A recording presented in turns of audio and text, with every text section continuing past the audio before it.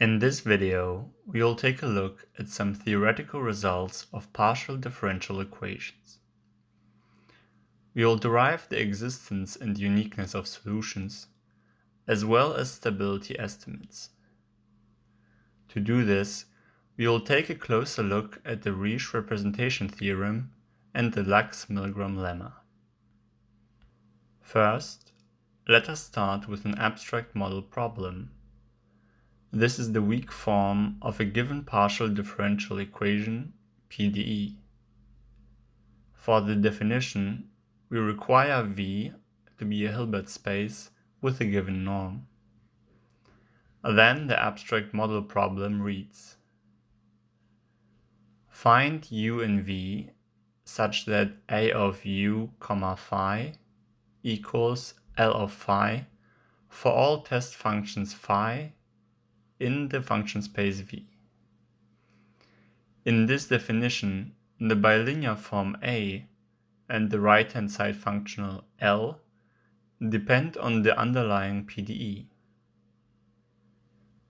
In the example of the Poisson's problem, we have the H10 as our function space and the following bilinear form and right-hand side function. Next, we assume that our variational formulation of our PDE satisfies three properties. First, the right-hand side functional should be bounded. Second, the bilinear form should be continuous. And third, the bilinear form should also be coercive. When applying the Lax-Milgram lemma later in this video, we will need to check whether these assumptions are fulfilled, and then we get the existence of a unique solution to the PDE. For simple variational formulations, we can already get a unique solution by the Riesz representation theorem. This theorem states that for any continuous linear functional L, which acts on a Hilbert space V, there is exactly one U in V such that the scalar product of U and phi equals the value of L at phi for each element phi of the Hilbert space V. Moreover, this operation is an isometry, which means that the norm of L and the norm of U are the same. Here we use the notation V star to denote the dual space of V, which is the space of all continuous linear functionals from V into the real numbers. The Riesz representation theorem gives us now a unique solution to the Poisson problem. The bilinear form in Poisson's problem is given by A of U, phi equals the L2 scalar product of gradient U and gradient phi. This bilinear form defines a scalar product, and the right-hand side functional L is linear and continuous. Thus, by the Riesz representation theorem, we have a unique solution U in V to the Poisson problem. We can go even one step further. If we have a symmetric bilinear form, which means that A of U, phi is the same as A of phi, U, then the Riesz representation theorem yields the existence and uniqueness of the solution to the variational formulation. Since the Riesz representation theorem cannot be applied to all variational formulations, we need a more general tool which can be used for many linear PDEs, the Lax-Milgram lemma. For this lemma, we need the assumptions that we made at the beginning of the video, namely that the bilinear form is firstly continuous and secondly V-elliptic. Thirdly, the right-hand side functional L must be continuous.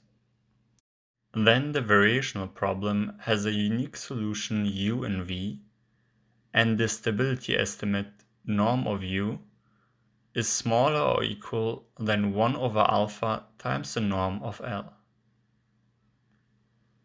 Let us now look at an example of how we can apply the Lax-Milgram lemma. We again consider the Poisson problem with homogeneous boundary conditions. To check the assumptions of the Lax-Milgram lemma, we will need another tool, the Poincare inequality, which you can see on the screen. Now we continue with what we initially wanted to show, that the Poisson problem has a unique solution and that we get a stability estimate, which is an upper bound for the H1 norm of our solution U. In the proof, we will now verify all assumptions of the Lax-Milgram lemma. To show the continuity of the bilinear form A, we first bring the absolute value into the integral, apply the Cauchy-Schwarz inequality, and add positive functions to the integrands to arrive at the definition of continuity. Next, we show that the bilinear form is V-elliptic, which means that we want to show the coercivity of A. For this, we divide the integral into two parts and apply the Poincare inequality to the second integral. By taking the minimum of the factors of these two integrals, we have shown the coercivity of A. Finally, it only remains to show the continuity of the right-hand side functional L, which follows immediately from the Cauchy-Schwarz inequality. We have thus verified all the assumptions of the Lax-Milgram lemma and get a unique solution U, which satisfies the desired stability estimate through the application of the Cauchy-Schwarz inequality. This is the end of our video on the Lax-Milgram lemma. Thank you for your attention.